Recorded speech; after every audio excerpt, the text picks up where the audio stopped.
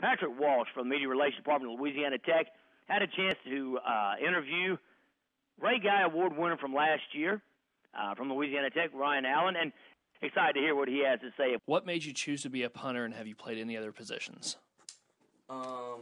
Choose to be a punter. I actually have a strong soccer background all growing up, but through high school I was mostly basketball. But the main influence that had me, that pushed me to play football was a big group of my senior high school mates that I played basketball with. Their team was supposed to be second or third in the state for football, and they didn't really have a kicker, so I just kind of tried out because I knew I could probably do it. And I kind of caught on pretty quickly, but it just came from the soccer background. So that's where I kind of learned to be a punter. And I was mainly just a kicker, and I kind of picked up the punting aspect pretty quickly as the summer going into my first year at Oregon State. Your first year when you first started really picking up punting, how much work was it, drills, et cetera, to really kind of get a feel for it? It takes quite a long time, especially for punting, because if you imagine it, you're hitting a moving target that only weighs a few pounds, so any type of weather conditions can affect it, and it's a lot of foot-eye coordination, so drills are super key into becoming a consistent punter, and especially when you're younger, right out of high school, the tempo and the speed gets picked up moving from high school to college. So the drills are very necessary, and it takes a lot of time. Everyone goes out to practice and they're watching the offense drill and the defense drill, but while that's happening, what do the specialists do? What do punters and kickers do? And they seem to kind of disappear. We tend to be kind of in the shadows compared to all the other players, and but in a sense, it's like the position itself. It's a mental game. It's like a lot of people like to refer to it as golf, or compare it to golf, not refer to it, but it is a lot like golf. It's a lot of mental. It's a mental game, pretty much, with yourself and only yourself. And so being alone is not actually a bad thing. It benefits you more than anything. But yeah, we're on our own a lot, and we just we have a drill sheet that we follow every day, and we're pretty consistent on what we do. And now we're bringing out a video camera to videotape ourselves and watch and see if we can correct any mistakes right then and there. I think that's a key thing too, is to be able to watch video right as you're training, and that's something I've learned from a coach I work with at one-on-one kicking, Mike McCabe.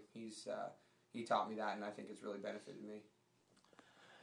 What was the most pressured situation and the most difficult situation you've been in a punting situation?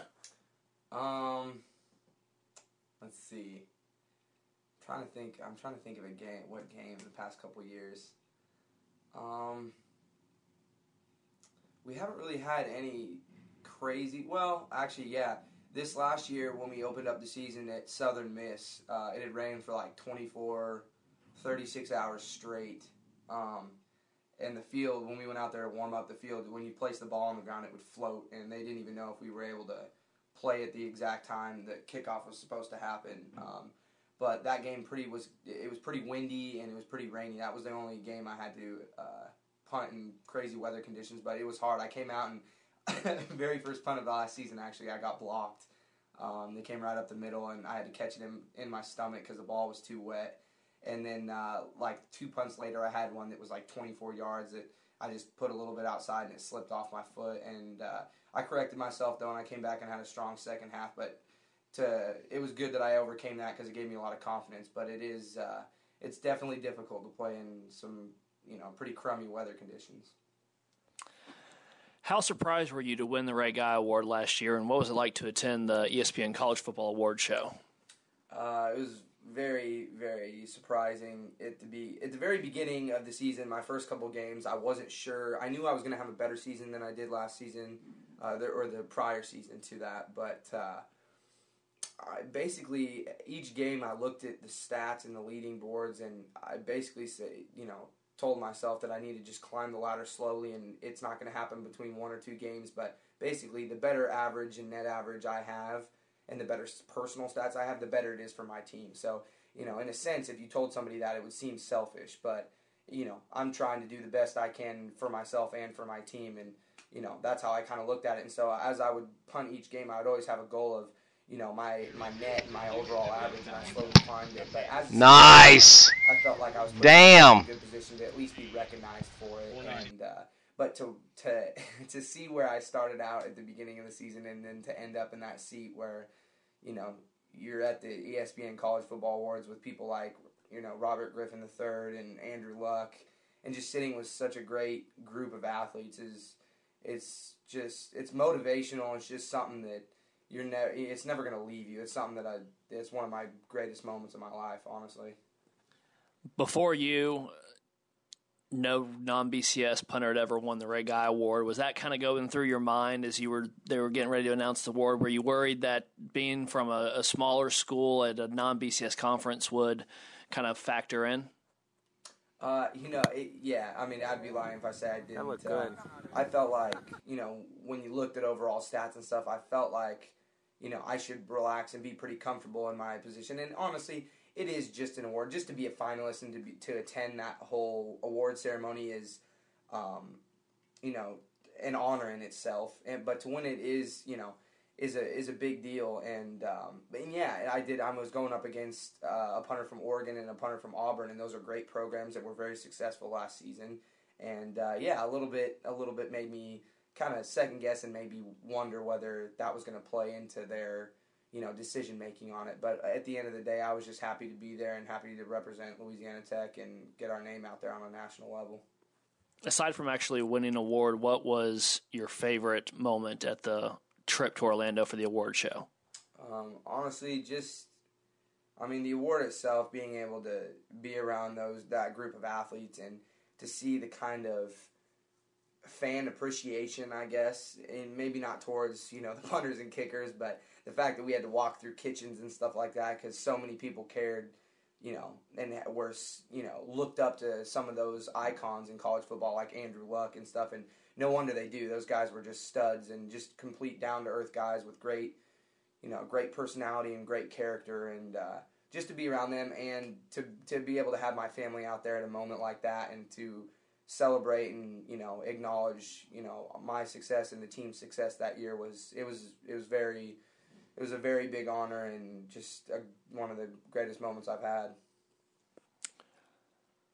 In camp so far, you look like you're punting the ball better than at any point last year. Do you think that's the case? Do you feel that's the case? And what have you done over the summer to get to that point?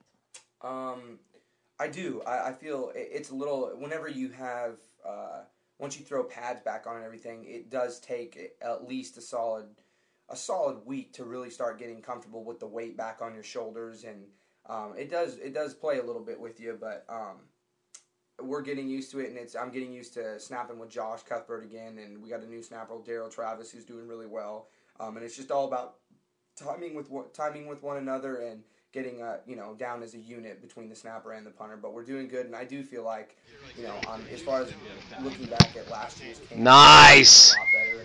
Damn. Most of it is coming from working with Coach McCabe with one-on-one kicking. He's a very, very good coach who's very detailed and really knows what he's talking about, and he's very sarcastic, and sometimes he can get on my nerves a lot because of his teaching, critique. But when That looked good. When it's all said and done and the day's done, he knows exactly what he's talking about, and every time I've challenged him, I've done what he's told me to do, and it's worked. And so just being able to be coachable with him and listen to what he's got to say and take things from him and really try to emphasize it when at the very beginning it didn't work out for me. It's kind of like the saying, people say you have to get worse to get better, and I've always taken that into consideration with him, and it's helped a lot. And just being able to punt with people like Richie Leone from Houston, he's a great kid and he's a great punter, and he's going to do a ton of good things this year too. And just to be able to punt against each other and have a healthy competitive nature with one another, it really pushes you forward. And so I think this whole summer, being able to be down in Alabama working with all those guys for 2 months has done tremendous things for me.